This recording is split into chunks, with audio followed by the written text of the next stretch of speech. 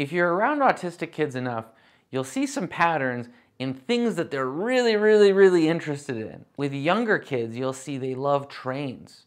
They love Legos. They're drawn to certain toys more than others. Geometric patterns work really well. Things that involve categorization often really attract kids with autism.